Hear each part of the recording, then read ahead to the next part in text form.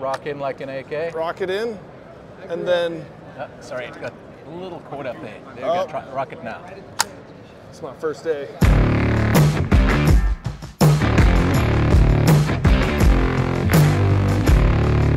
Outlaws, what's up? It's Nate here with you. I'm at a cool booth. I think I'm gonna have a chance to share some information, a little history with you that you're gonna dig. Yeah, we're literally the only company left in the world that makes the FAL. It's an iconic rifle. For me, it's important because it was my first police issue rifle in South Africa. So I have a long history with it. I ended up with DSA about 22 years ago when I landed in the United States. So basically what's new at SHOT this year, we basically went a little retro. We went to the original G1 with wood furniture. It's fully manufactured in-house at DSA. There are no surplus parts on it. It's all in-house manufacture. And this is basically goes back to the 1950s, original German G1 when it was first introduced. Another thing we found very popular is the Rhodesian type rifle with a paint job. No one is the same. They're all different. Exactly as the Rhodesian army, each soldier got to paint his own rifle.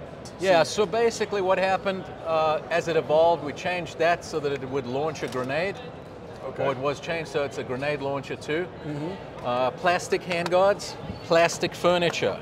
So we moved away from the wood, but basically the same rifle.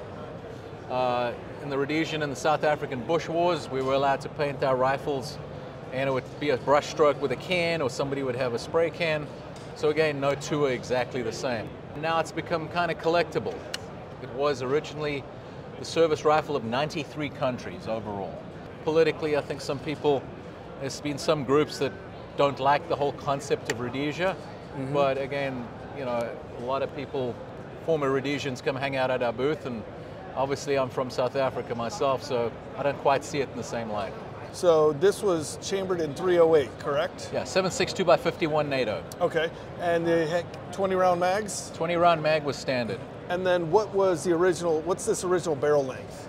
21-inch barrel length on the originals, pretty much right up until we went to the folding rifles back in the 70s. That dropped it down to just under 18 inches. Okay. So the standard battle rifle configuration was always 21 inches. Coming from how do we fight with this, how do we reload this gun? So the traditional M14 type, or wherever, you'd use the one hand, rip the mag out, secure it, grab another one, load it in. Right. So now, so they know, like, you shot this to bolt lock, right? Bolt locks back. Yep.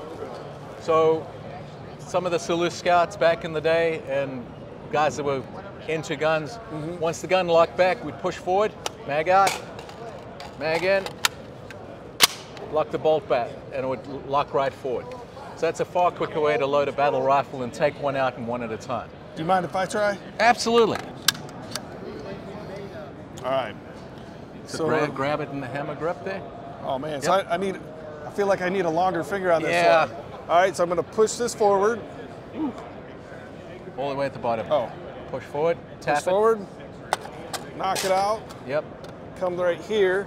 Rock in like an AK. Rock it in, and then... sorry, it got a little caught up there. There you go, rock it now.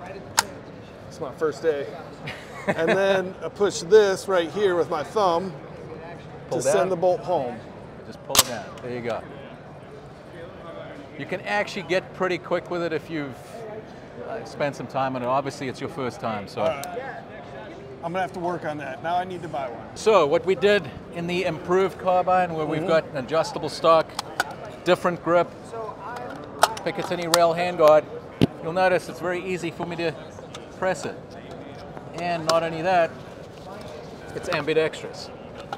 So we went ambi, and so now we can load easily without you straining your thumb or reaching forward. Okay, and then to send the bolt home, it's still right there? Same, just pop down. Okay. So again, just some little ergonomic improvements, being able to pop it right out like that. If it doesn't drop free, tap it, rock it in, hit the bolt. Professionals train for stress, right? Before speed, make sure you get it right the first time every time, and it's a reliable way. Daniel, I feel like you've given us a little bit of history, a little bit of culture with this. and I really dig seeing how they did this back in the day. These are iconic, and they're 308. Check it out.